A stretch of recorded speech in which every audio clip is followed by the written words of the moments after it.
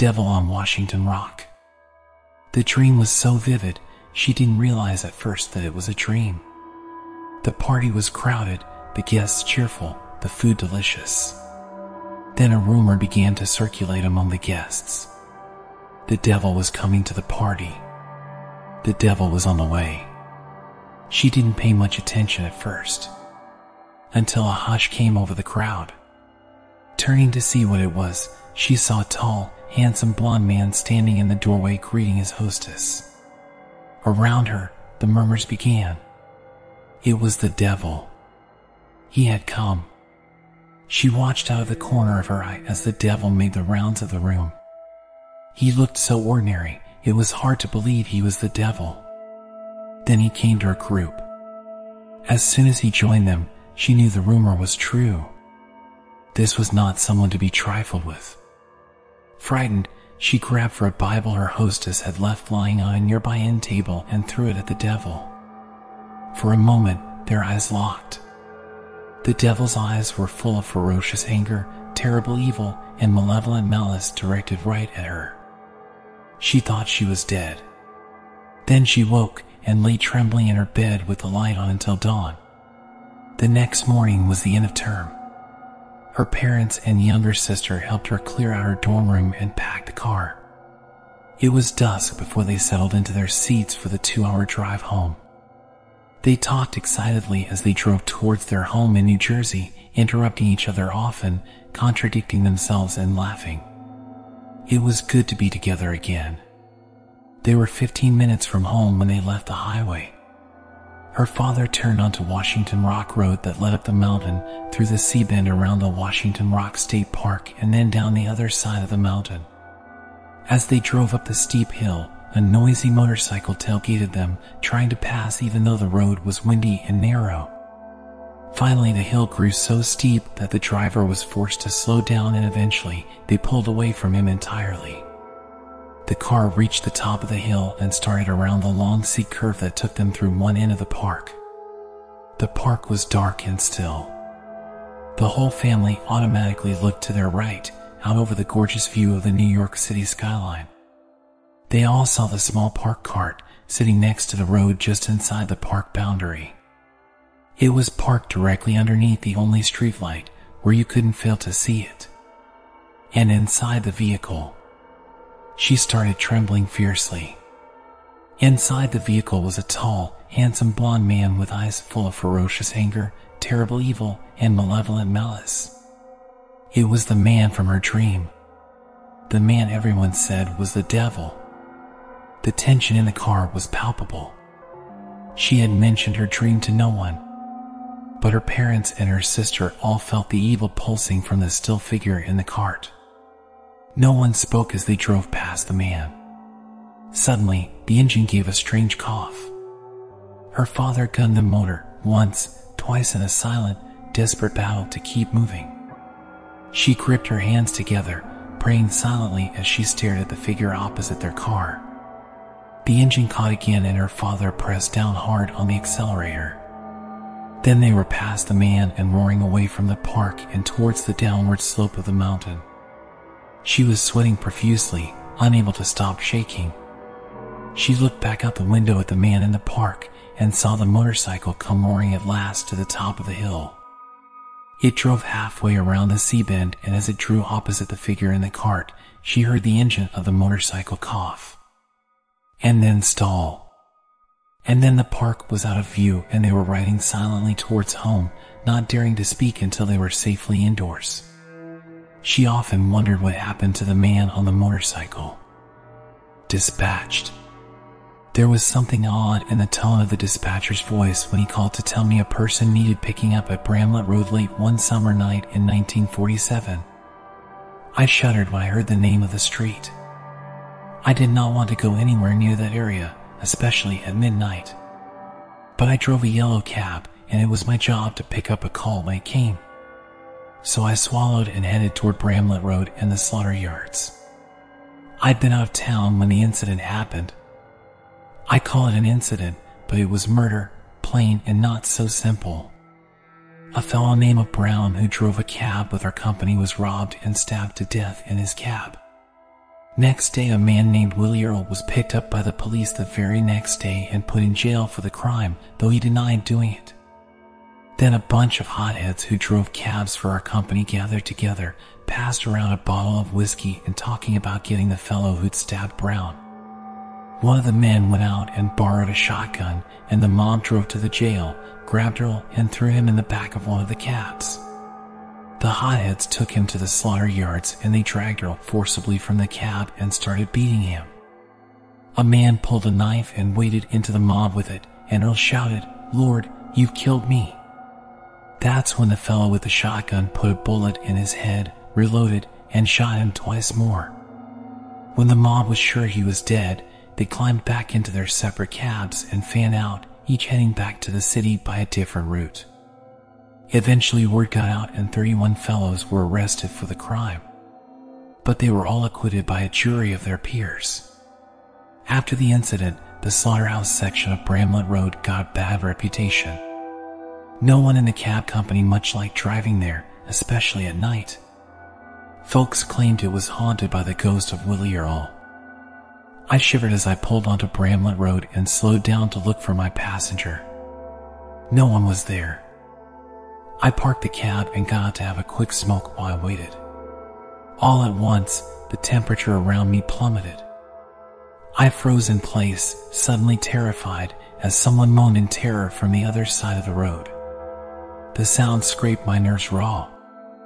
I could hear the unmistakable thud of hammering fists, and the darkness was filled with swirling black silhouettes pounding on something or someone.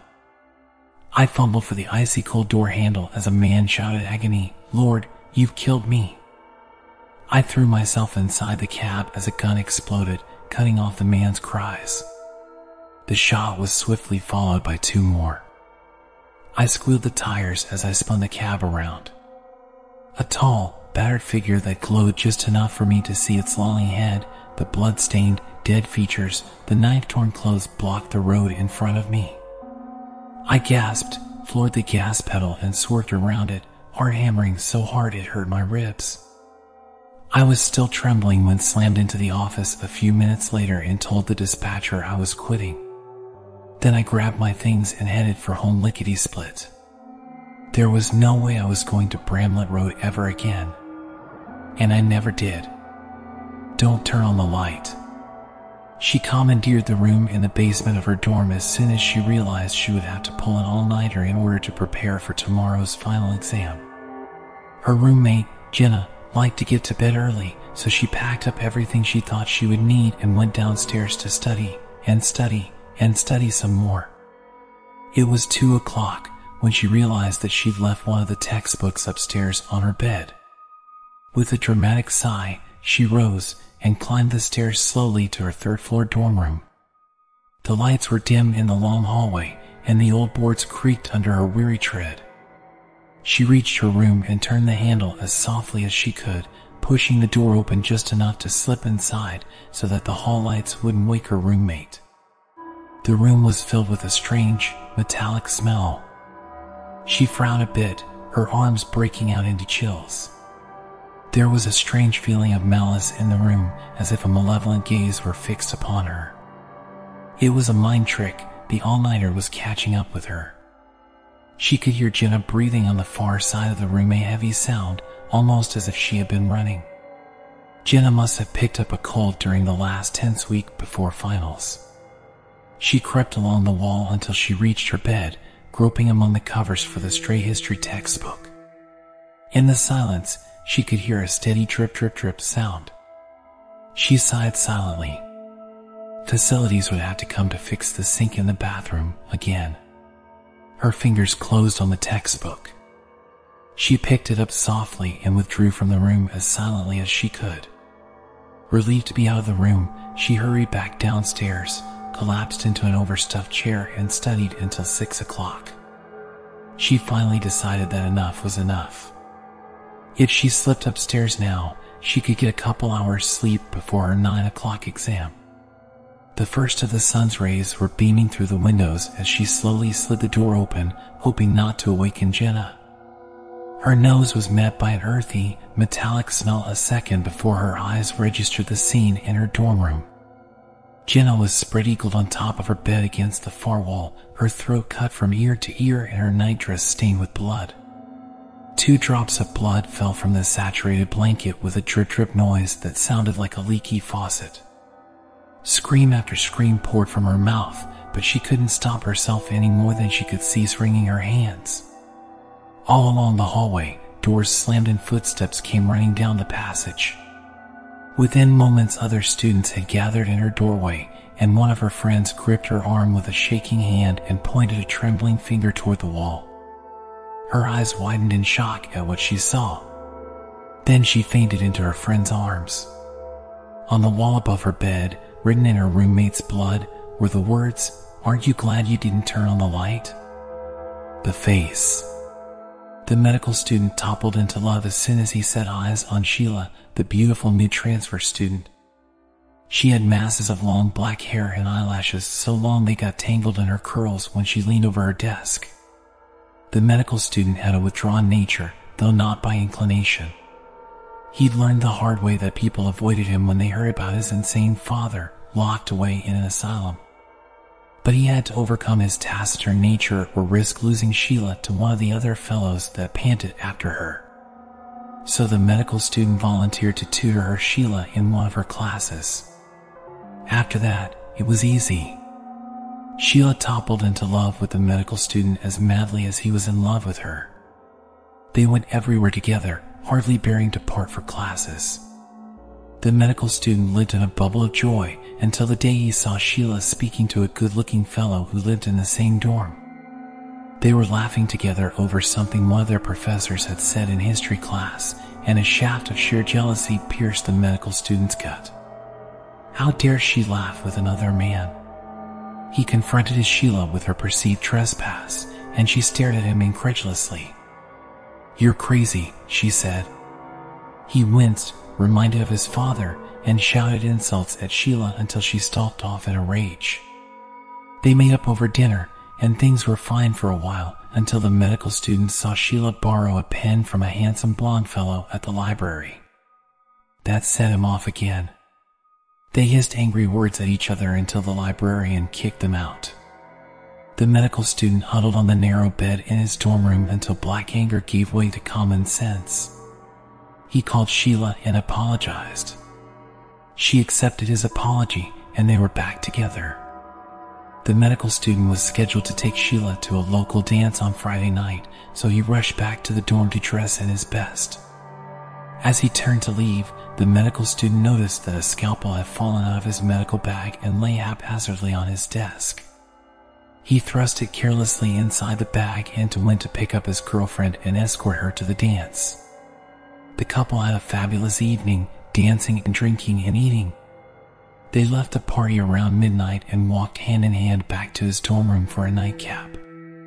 When they reached the entryway, Sheila veered off for a moment to ask a red-haired fellow from one of her art classes about an assignment that was due the next day. The medical student was instantly filled with gut-gnawing jealousy. When Sheila rejoined him, he hustled her upstairs to his room and shouted, "You flirt with every man you meet, you tramp. You are crazy." Sheila shouted back, stark raving mad. The boyfriend saw red. "Don't call me mad," he said, his hand groping for the loose scalpel in his medical bag on the desk. When the mist cleared from his eyes, Sheila lay dead at his feet, her throat cut from ear to ear. The whole room was covered with red gore and her masses of black hair lay in a pool of steaming blood. The medical student's brain went into overdrive. Hide the body. Clean up the blood. Invent an alibi. But first, he stared at the dead girl he had loved so much, then he knelt beside the body and slowly cut off her face. He wrapped the face carefully in plastic before putting it in his desk drawer. Then he cleaned up the blood and hid the body in a tunnel near the laundry room.